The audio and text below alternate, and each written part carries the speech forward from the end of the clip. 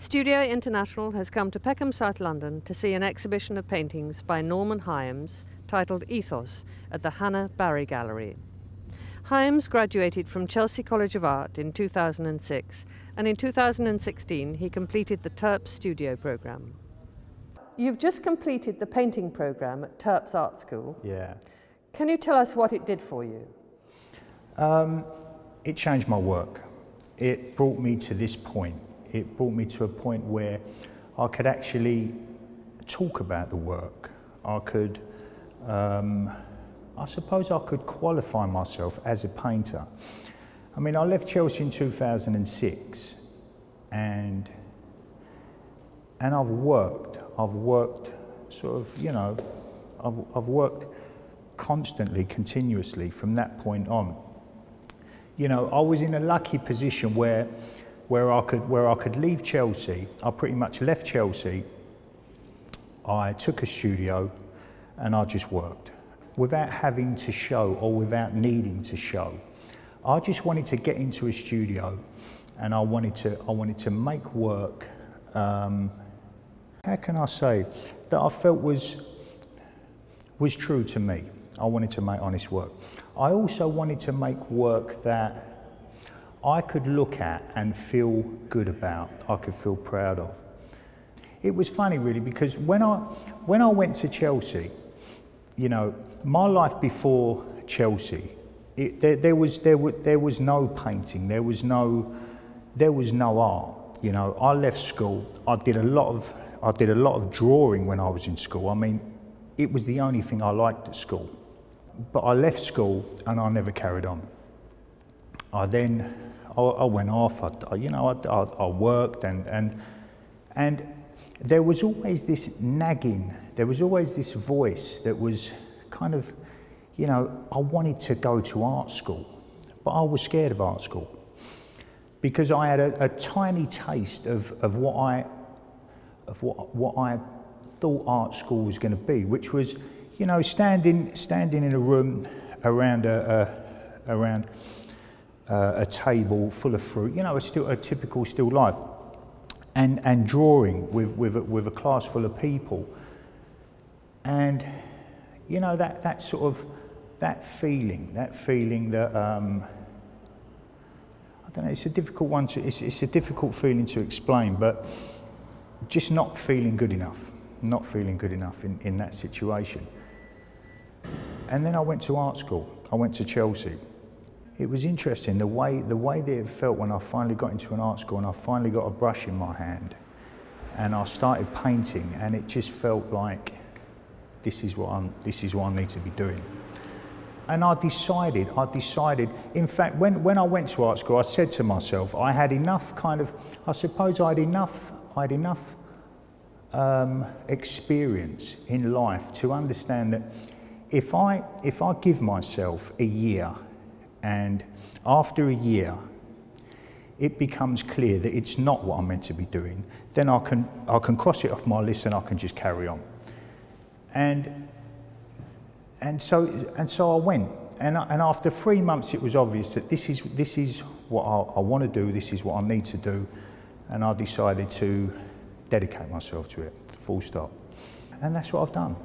And that's what I've been doing since 2006, after leaving Chelsea. But then what happened, I got to a point where, like just before I went to Turps, I had all this work.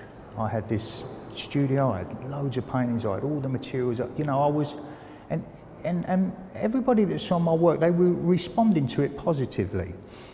But I still had this reluctance to show anybody, to talk about it. I was still really unsure of what I was doing, why I was doing it, and I was just, you know, I was talking to a friend of mine in a bar one night, and I was actually toying with the idea of doing an MA. The thing that put me off of the MA was the thesis, because I did one of those in Chelsea and I didn't really want to do another one of those. I love the practical, I love being in the studio. The other stuff, I found it very difficult. And anyway, and she suggested Turps. And I happened to be reading that magazine quite a bit anyway, and I said, you know what, I didn't even think of that. I'm going to apply. The deadline was the following day. So what I did, I just wrote a very sort of candid application, threw it out there, and I thought, you know what, I'll take the chance and see what happens. Anyway, they accepted. I went on an interview, they accepted me, and the work changed. The tutor that I was working with there, she pushed me to start drawing, and I'd always been hiding the drawing in my paintings at Chelsea. You know, I was using loads of paint, I was using great big brushes, loads of colour, loads of expression. You know, I was looking at lots of abstract expressionists. So, and I think that basically what I'm trying to say, what dawned on me is that I think I was hiding in the paintings. I was using all of these sort of vehicles to just keep people away from the truth. And I think the truth was that I think that I was a figurative painter making abstract paintings. Or I needed to make the figurative paintings to make the abstract paintings. It was strange. It was really strange what was going on with me as a painter. And then, anyway, so I went to Turps and I was pushed to draw. Suddenly this tutor recognised something in me. She said to me, "Why are you making these paintings?" And I said, "Well, what do you mean?" And she said, "You're a figurative painter. Why are you making these paintings?" And I said, "Well, if you think I'm a figurative painter, I'll make some figurative paintings." You know, I suppose really, I was looking for guidance. Anyway, I just went for it. I started making figurative paintings. I started drawing a lot more, and something started to shift. Something started to shift. I started to feel like I belonged more to the paintings and they belonged to me. I wasn't uncomfortable standing with this work, talking about the work, you know. It felt good to be making the work I was making. And that was the turning point. I mean, that is what Turps did for me. It stopped me from hiding. Literally, you know, coming out of the studio and becoming part of something, becoming part of this sort of conversation that I was desperate to be part of, but I was sort of desperate to stay away from at the same time, because I felt like there was no place for me. I love painting. I think that left to my own devices, there was this belief in myself. There was always a kind of belief somewhere that I was a painter, but there was also this doubt. I suppose Turps made that doubt a little bit quieter and allowed me to just make a little bit of headway. You know, and now I'm here. You know, now I'm sort of, I feel like I'm at the beginning. I'm at the beginning of I don't know, at the beginning of whatever. I mean, this show came about because I had some paintings in a show in Florence.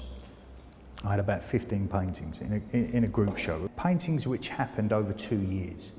Usually I'll make big paintings. These kind of paintings are somewhat different to the kind of paintings that I had in the show in Florence. How can I describe my process? I very much believe in sort of losing a painting and finding it, and then losing it and finding it, and this sort of push-pull that goes on within my process, which gives a painting for me a certain, it kind of puts it in between an abstract and a figurative painting, and I think that's what I'm interested in. I want the paintings to have that quality, because I explained earlier that this tutor said to me that I'm a figurative painter, why am I making abstract paintings? There's still a part of me that I think there is still an abstract painter, and I think I will go back to abstract painting once I get this out of my system. I think it's something that I need to do. It's something that I need to prove that I can do it. And then I'll go back and maybe look elsewhere. These paintings, they more or less came about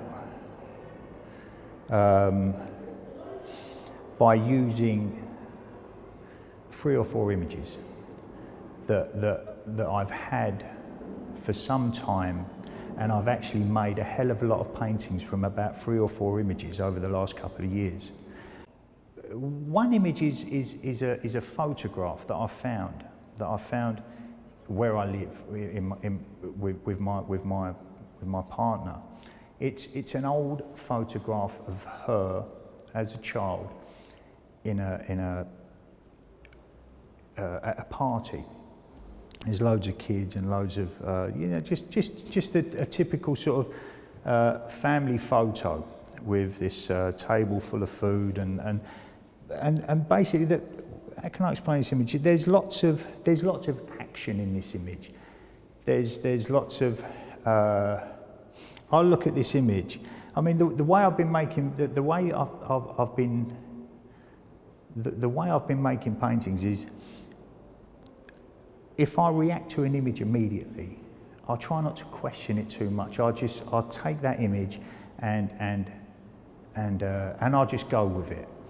This particular image, I could probably work from this image for the next 10 years and probably get 4 or 5 bodies of work out of it. I mean, there's so much going on in this tiny little photo.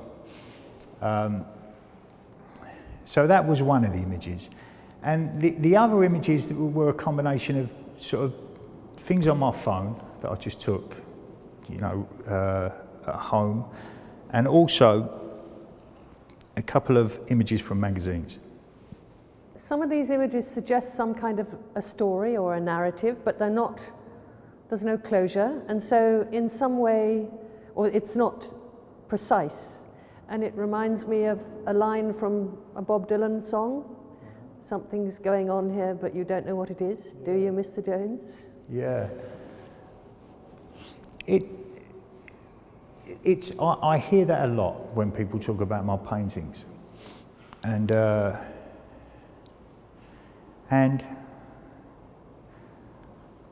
agree. I agree because I suppose that it's what I'm trying to do. It's what I'm trying to do. You know, I don't want to give too much. I don't want to say too much. I want to say just enough. Talking to you now, it forces me to think about the paintings. I mean, when I make a painting, or when I'm about to make a painting, I try not to think about a painting. The one thing I don't want to do is think while I'm making a painting. I just want to lose that. I want to lose all sense of time. I want to lose all sense of what anybody thinks, and I just want to kind of disappear almost, and then come back when the painting is there, when it's finished, when I recognise that it's enough, and it sort of holds all of these components that work for me, you know, and there's all kinds of things going on when I'm making a painting. I'm thinking of other painters, I'm thinking of other paintings, I'm thinking of art history, I'm thinking of the future, I'm thinking of now, I'm thinking of how they're going to be perceived, and I'm thinking that I don't want them to be perceived. All of these things that are sort of going on, which I really enjoy while I'm making a painting. I really enjoy all of that stuff that goes on. And then suddenly, something happens, and I think, it's finished. I've gone through this kind of experience while I'm making these paintings, and it's just great. It's great when it kind of comes to an end, and I have something there to look at. Something there to look at and to think about. And I suppose this show is about me. This is about me experiencing another side to what I'm doing, you know. this is the easy part, making the paintings. This now is the hard part. Now I've got to think about the paintings, and I've got to think about people, and how the paintings are seen and how they're perceived. But and it's amazing. I mean, you know, how, you know, for me, when I look at my paintings, and they just give me a few kind of, they give me not subtle insights, but fairly, you know, fairly strong indications into the kind of person I am, you know, and the kind of person that is actually making these paintings. And yeah, it's a great feeling actually to be able to use painting as a means of understanding myself, you know. I don't know whether I'm sort of digressing too much, but it's yeah. When I'm making a painting, I'm constantly pushing for something to surprise me. You know, I need to get to a place, I need to get to a point in a painting where I kind of don't know what I'm doing, and I don't know if I can do it. You know, I know some of these paintings look really simple, but sometimes, you know, to kind of get these paintings to look so simple is incredibly hard. And often I don't know whether I can do it. I think that I'm a very direct painter. I don't make sketches. I don't plan paintings. I take an image, I see something, and I think, right, let's see where this goes. And so they constantly surprise me. They constantly, they constantly fascinate me.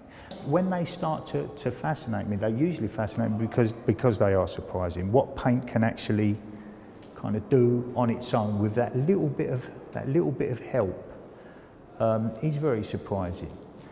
What about your choice of colour? My choice of colour is again is linked to the way that I work. This, you know, again, you know, I don't even like to plan colour. I like to work fast.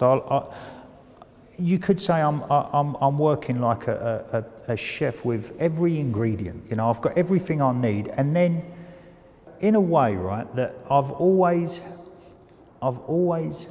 been putting things together, whether it's clothes, whether it's in the house, it's furniture, whether it's how I hang pictures. I've always been involved in putting something together, and making paintings is just, it's the same. It's the same. It's about knowing what goes with what, and when something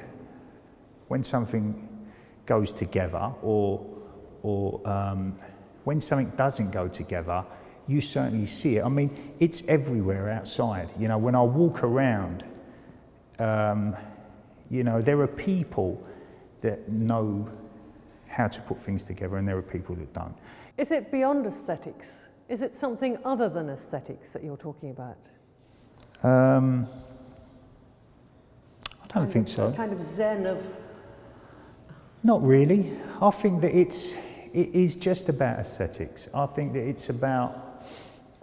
it's just about knowing what works with what. You know, from the depth of the painting to the material that is painted on, to the colour that sits next to another colour, to the drawing, to where the line ends, to where it begins. All of these things, you know, it's just like dressing something, and being confident about what it is you're putting together. You know, if I think that it's that aspect of the painting is about confidence. That aspect of the painting is about kind of knowing what I like and how I want something to look, or I want something to feel. And going back to the original question, this notion of colour, the choice of colour. I mean, there's not loads of colour on that painting. I mean, the point is that there isn't a lot of colour. In some respects, there's a kind of, I'm playing safe in some respects. There's an elegance in that. Well, I agree. I agree. I mean, when I look at these paintings, to me, there is a certain elegance, and I enjoy elegance. I like looking at elegance. I appreciate elegance on a deep level, and you know, to a certain extent, I've been surrounded by elegance, and I think that feeds into my paintings, and that's always had an influence on me. And yeah, there's something about that I want to see in the paintings. I want them to have that. So again, yeah, I'm sort of, I suppose that I'm pushing for that. I require that when I make the paintings, and I want them to be perceived in that way. So to keep them simple, not to overload them with colour, and it seems to give back that quality, and that's something that's just come about through sort of trial and error. You know, years of just keep pushing and pushing and pushing. I mean, making paintings is a really sometimes a really difficult thing to do, and it's all about making mistakes. I mean, you know, these all come about by making loads and loads of mistakes, and learning by those mistakes. And I've made paintings too where there's just so much colour, you know, vibrant colour, and loads of it. And maybe one day I'll go back to those kind of paintings when the time is right.